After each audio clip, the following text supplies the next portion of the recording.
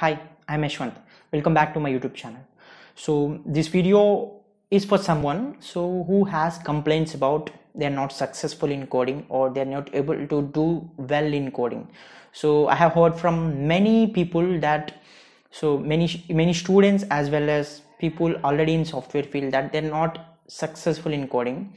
So there are various reasons for that again. So in this video I'm going to explain you what are the things that you need to modify so that you will be good in coding, or if that not work for you, so what are the alternatives for that. So what is the alternative that you can do if you're not successful in coding and you want to be in that software field. So yeah, let's have an intro please.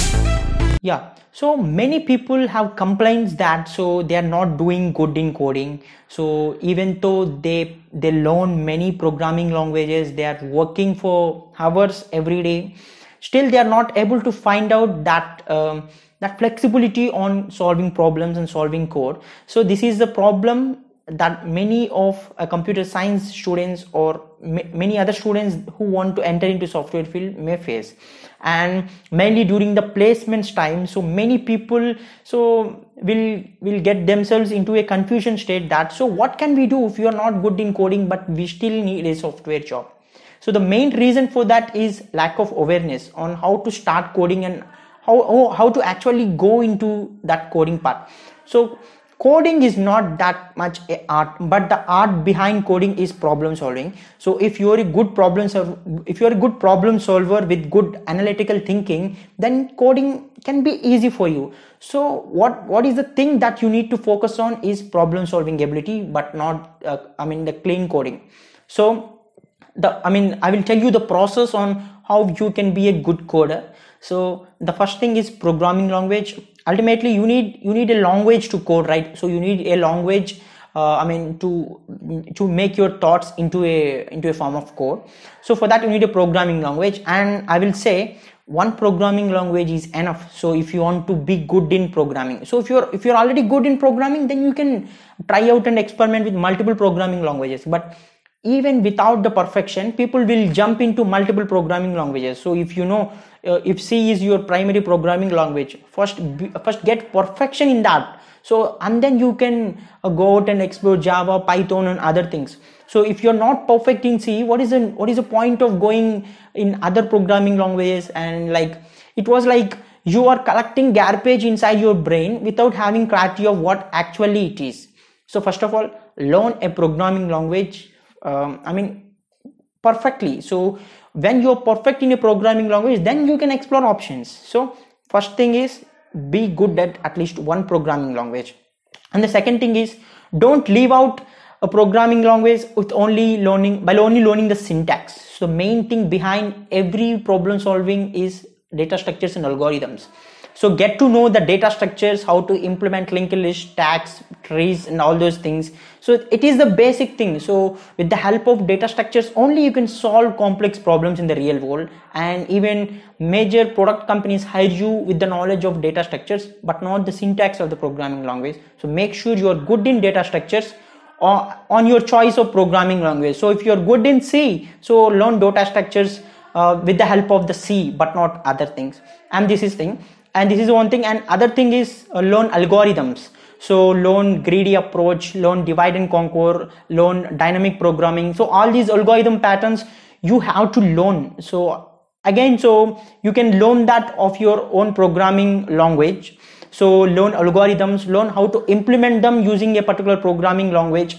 And if you are good in algorithms and data structures, then you can solve any complex problem within minutes. So this is the basic thing that people forgot, and they just focus on programming language. So if you keep on learning multiple programming languages without having the knowledge on data structures and algorithms, there is no point of learning, right? So this is one thing that you need to understand if you want to be a good coder, or like if you want to get into product based companies, the data structures and algorithms are must. And if you forget this, if you don't want, if you feel this as a complex thing, then there is another alternative for you. So I will tell you. So it is not completely likable by the programmers, but yes, coding is not only option to enter into software field.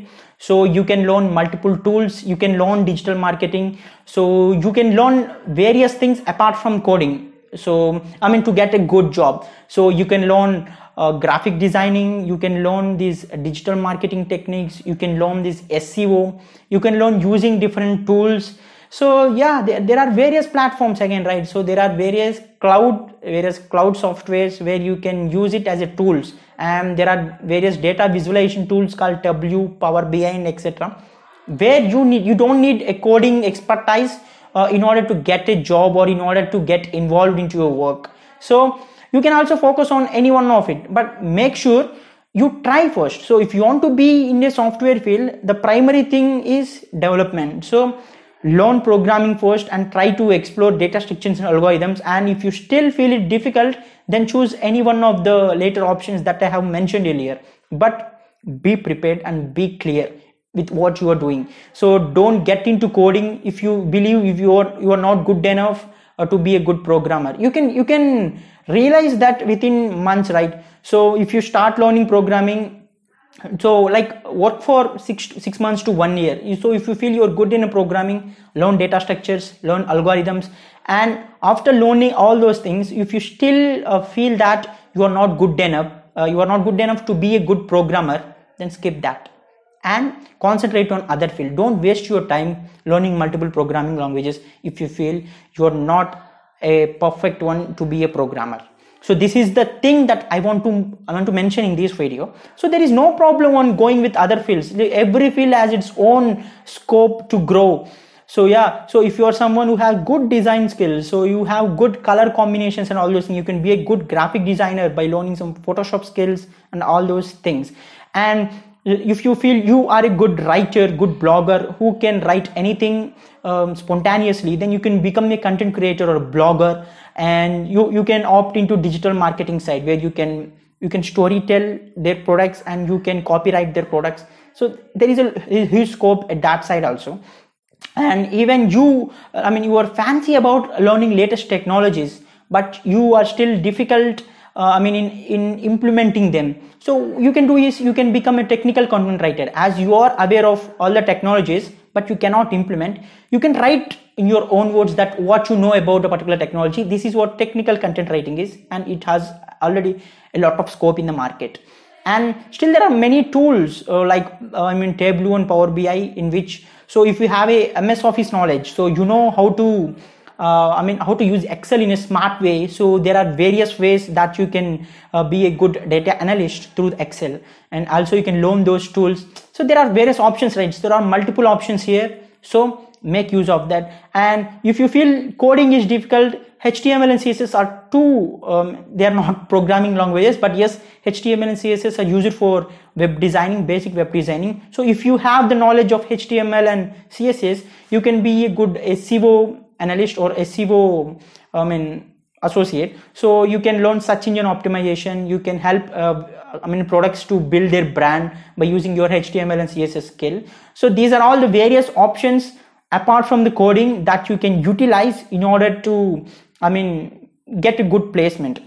So I want to make a summary of this video. So if you feel you are not successful in coding, and if you feel you are someone who are still facing problems with going on with coding part, then there is no problem in opting other fields. So but try. So learn programming, learn data structures and algorithms. If you still feel you are unable to get into it, or if you are already working and facing problems with not being a good developer, try to explore other options. And there is a video of mine in my early video, 6 side hustles to earn decent secondary income. So you can opt one side hustle and concentrate on that, and you can earn money, and you can make that as a primary skill once you feel you're confident on that. Yes, these are all the options that are available if you feel you are not a good programmer or a good coder. So thank you for watching, and if you are a first time visitor to my channel, please subscribe to my channel and please hit the like button there, and subscribe to my channel if you are not already, and please share this video to someone whom you think they might be helpful. It might be your friend or someone in your network, and it will really boost me a lot in making more videos. Thank you so much.